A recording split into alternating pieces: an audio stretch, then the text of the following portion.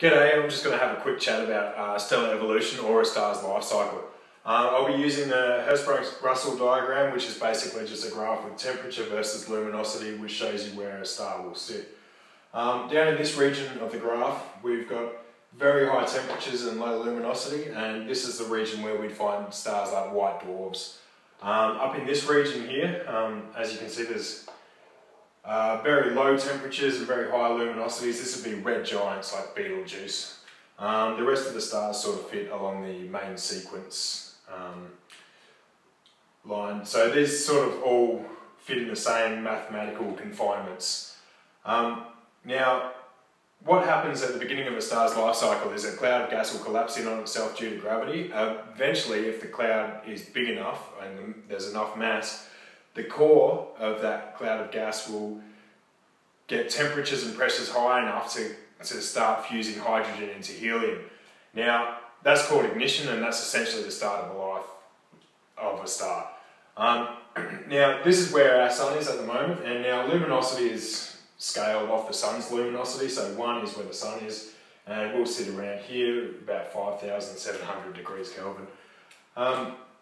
So this is where we're at now. We're fusing hydrogen into helium in the core of our sun, and now every time that fusion process takes place, a little bit of mass is lost, which means the sun's losing about 4.2 million tonne of mass every second. Eventually, that fusion's going to get to a point where the entire core of hydrogen has fused into helium. That means that fusion process is going to be dramatically decreased and almost to a point where it's starting to cease.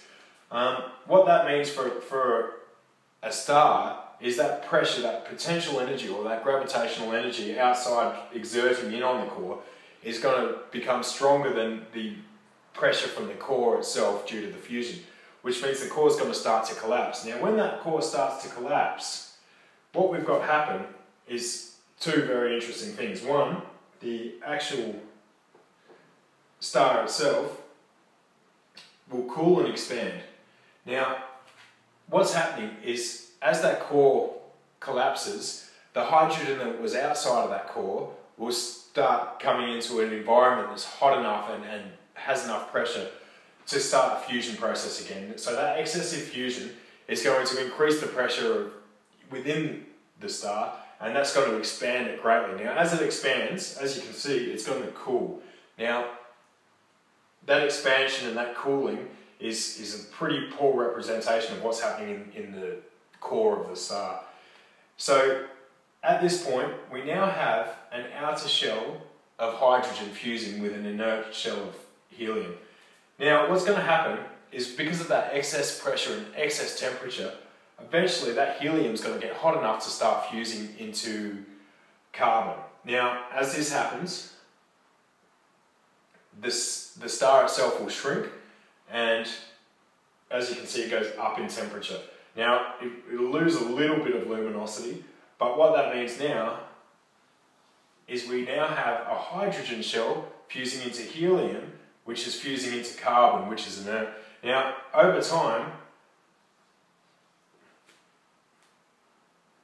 this extra shell is going to create extra pressure, extra heat, and again, the star is going to expand.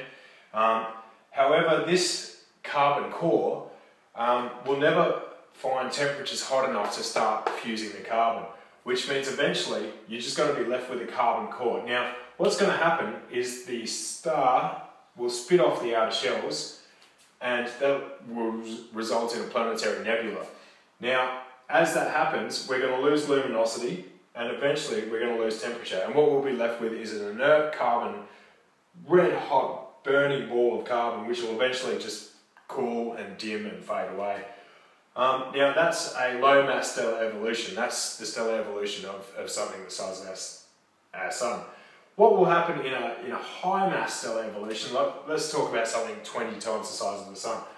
That core, that carbon core, will have enough pressure from the excess gravitational, the excess weight and the mass and the pressure, and that core will start fusing into oxygen. Now, what that means is this process of core collapsing, and then more things igniting, heavy elements fusing, and then expanding and collapsing, and then this process will happen more and more times in a larger star. And eventually, you're going to have heavier and heavier and heavier elements, to the point where you'll have hydrogen burning, fusing into helium, fusing into carbon, fusing into oxygen, fusing into neon. And this will just keep going and keep going and keep going until eventually you're left with an iron core. Now, once you've got an iron core in the center of a star, this creates a problem. Now, the fusion of iron doesn't create enough energy to compete with this epic potential energy, like this gravitational force that's forcing itself into the core of the star. Now, when that happens, we're talking hundreds of times the size of our sun now. What will happen is that core will just be overwhelmed and it'll collapse, and this will result in an epic explosion known as a supernova.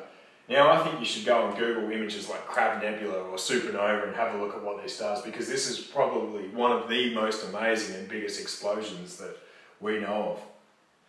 And that's pretty much stellar evolution of low mass and high mass stars according to the Hertzsprung, or utilising the Hertzsprung-Russell. I hope you had fun.